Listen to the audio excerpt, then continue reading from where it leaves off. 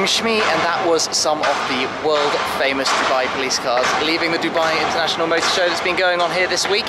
We had the Lamborghini Aventador, Mercedes SLS, Bentley Continental GT and the Brabus G-Class, the latest addition to the fleet.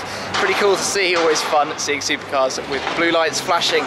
But there's going to be a bit more from this year's motor show, so make sure you are subscribed to Shmi150 to see all of that and everything else happening out here in Dubai. But that's it for now. I will catch up with you soon.